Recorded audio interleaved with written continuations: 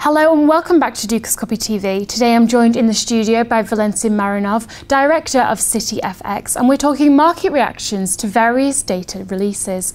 Valentin, thank you so much for coming in and joining me. Pleasure. Thank you for having me. No problem. Now, firstly, we can't not talk about the news last night from the IMF reducing Greece's debt by 40 billion euros. What have been the market reactions to this news? Well, that was largely expected. There was an earlier Eurogroup meeting a week ago, and some of that was already in the price. Euro-dollar did rally to close to 130, and on the face of it, there was very limited market response. What we are seeing most recently is actually people presumably selling euro-dollar yet again. In a way, I mean, to describe this would be really buy the rumor, sell the euro yet again, so that some optimism priced into the price and people looking to take profit again. I see. And let's just move on to talk about the fiscal cliff. What do you think that the FX market reaction will be to a fiscal cliff?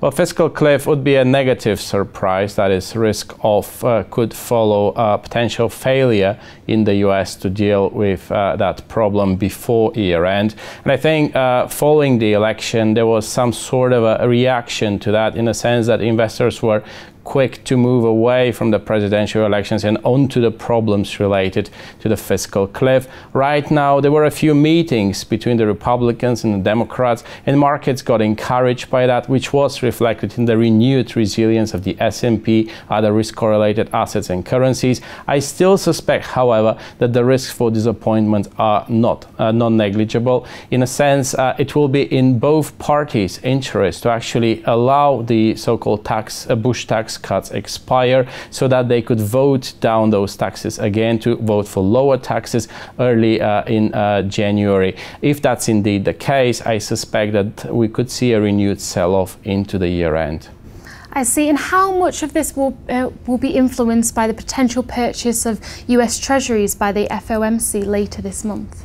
I think it's important to know really what the Fed response would be, and the markets will be certainly awaiting the FOMC meeting on the 12th and 13th of December. I suspect that if there is no clarity as regards the fiscal cliff, the Fed may try to preempt any potential deterioration in market risk sentiment by announcing additional unsterilized Treasury purchases on the top of the 40 billion MBS purchases that have been announced in September.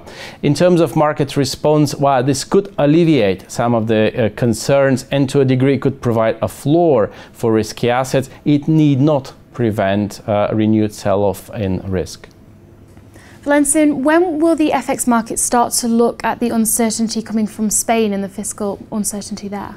Well, Spain is a topic which markets chose to ignore for now, especially given the measures announced by the ECB earlier this year. That is, the outright monetary transactions the ECB announced in September. Since then, the assumption has been that Spain is not a risk, given the ECB would do what it takes, that is, buy Spanish sovereign debt, if indeed the selling pressure intensifies. However, what investors seem to ignore is that the ECB will only buy that debt if certain conditionality is given, if certain conditions are fulfilled. And among these conditions is indeed a Spanish bailout request, which on the face of it need not come before year end. That's important because what Spain is facing in the first quarter of next year, and especially in January, is a fiscal cliff on their own. They'll be issuing about 50 billion of new paper, or about a third of their funding needs for the entire 2013.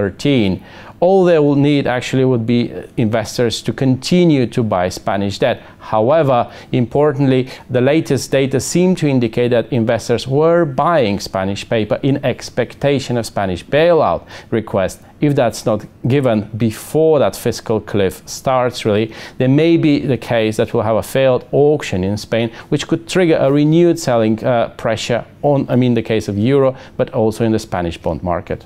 Well, Valentin, thank you so much for coming in and sharing your insights with us. Just before I let you go, we ask every guest that comes into the studio, if you had $1 million to invest in the market for a year, where would you put it and why? And these are your options.